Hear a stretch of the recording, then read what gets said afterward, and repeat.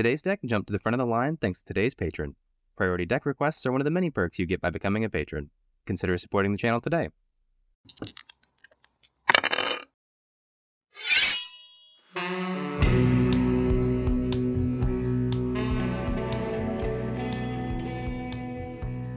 Welcome back to today's build. I'll be your guide to this wonderful game we all love. Let's get started. Today's deck is a celebration. His name is Bilbo, birthday celebrant, and this is You're Invited. Hang around to the end of the video to learn more about a giveaway. Bilbo is a 2/3 rogue in all 3 life gain colors, finally, that ups our life gain by 1, and can tap to spew all our creatures in the deck onto the field, inviting them to the birthday party. Just like how Omnath adding 3 mana incentivizes us to find cards with exactly mana value 3, since Bilbo's first ability only increases life gain by 1, we'll want to pack the deck with cards that provide as many instances as possible of gaining exactly 1 life, since Bilbo essentially doubles those. As a quick reminder, that does not include single instances of gaining life for each of something, but it does count creatures with life gain as different life gain sources. Since Bilbo's second ability cares specifically about creatures, those are the cards that we want to be building the deck with most, and we'll assign bonus points for cards with higher mana values, since Bilbo's getting the most value on our most expensive creatures. Lastly, a key interaction everyone building this deck should be aware of is what I'm calling the Aetherflux effect. After playing against enough Oloro decks, I've noticed that one of the conversations that often takes place around the table is one that inevitably convinces the rest of the table that you're an imminent threat, and in fact you are. Life gain strategies have historically been very weak, for reasons I'll probably go into in a future Patreon video, but despite this, the consensus at the table will be that your life total needs to be managed, like mowing a lawn or trimming the hedges. It costs each opponent very little to send one attacker your way each turn to try to keep you below 50 just in case you draw that Aetherflux. And the payoff for not being under threat of imminent laser beam is well worth it, so we want to include ways of deterring or offsetting those attacks. Cleric class and Boon Reflection both amplify our life gain, but neither of them gain any life on their own, and neither are creatures.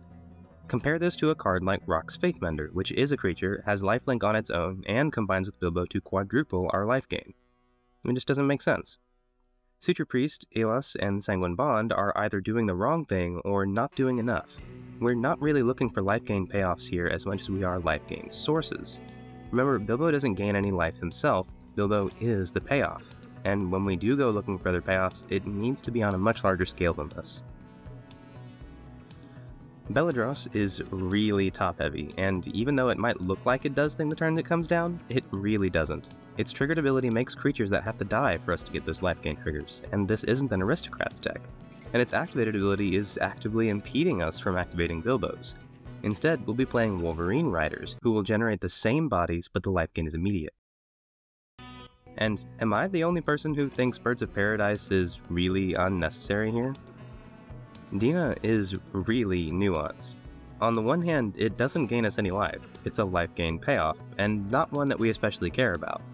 There are 2 upsides to Dina though. The first is that she hits each opponent, whereas Vito hits a single opponent.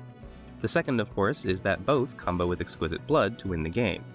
Maybe there's a world where we use Dina to machine gun life drain our opponents into oblivion.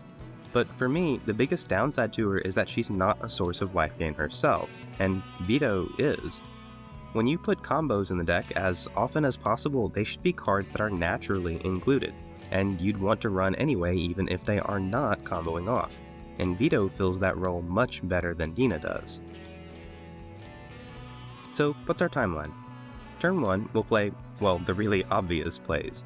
Essence Warden, Soul Warden, Soul's Attendant, and so on, to generate as many instances of gaining 1 life as possible while also being creatures, both from our creatures and our opponents. We're also playing Spectrum Sentinel and Authority of the Consuls this turn for the same reasons, and Authority can help slow down any would-be attackers in addition to gaining us life. Turn 2 we'll play Auriok Champion, Daxos Blessed by the Sun, and Archivist of Ogma for more life gain sources as well as some much-needed card draw. We can also play Ashes of the Abhorrent, Blood Artist, and Power Leech to set up even more life gain triggers for the future. Turn 3 we'll play Bilbo and start the party. Turn 4, our best play is Call to the Feast. This represents 3 creatures entering the battlefield to trigger all our Soul Sister effects, but because they also count as their own life gain sources, they represent a cascade sequence of life gain triggers on future turns as well. In this slot, we're also playing Sigarda's Splendor, Well of Lost Dreams, and Mangara the Diplomat. Turns 5 and beyond, we'll need to start thinking about interaction. We'll play Pest Infestation, Noxious Grasp, and Sanctify to detonate our opponent's key pieces. With the leftover mana, we can deploy Kambal, Consul of Allocation, Life Gift, and Sun Droplet for more life gain, and in the case of the Droplet, damage prevention. We can also play out Pristine Talisman, Tainted Sigil, or Parasitic Impetus, while having enough mana left over to protect our board investment, which is extensive at this point, with cards like Eerie Interlude, Lae'zel's Acrobatics, and Semester's End, all of which will blink out our creatures and have them re-enter to get more triggers from cards like Daxos and Soul Warden.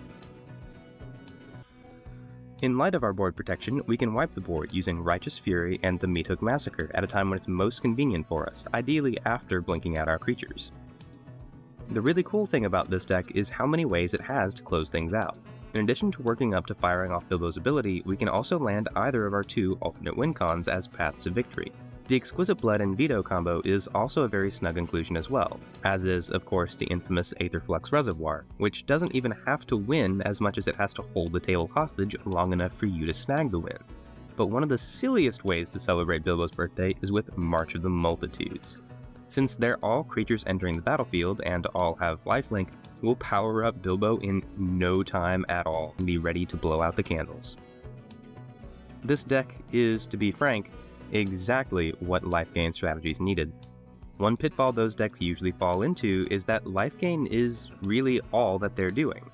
But when life gain is itself really not that strong a strategy, Bilbo provides a finish line and a win con for your life gain in the command zone. And what's more, his identity is all 3 life gain colors. In the same ways that commanders like Feather and Osgir have changed the landscape of what Boros can do in Commander, I feel like Bilbo has changed the game for these life gain strategies and has secured my pick for the premier commander if you are wanting to run a life gain deck.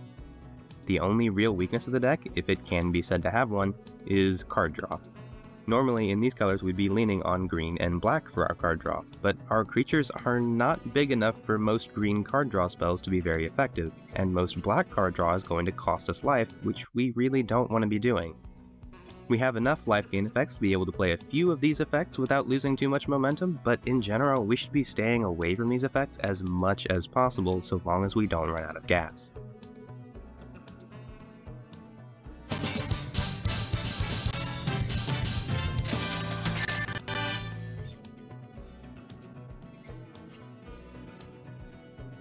Special thanks to all my patrons on Patreon. When I started this channel, I wanted to provide insight into deck building decisions with my videos. In practice, what often happens is I talk for 30 minutes about every little nuance of a deck, which is longer than I'm comfortable with posting to YouTube, so a lot of that discussion gets cut for time.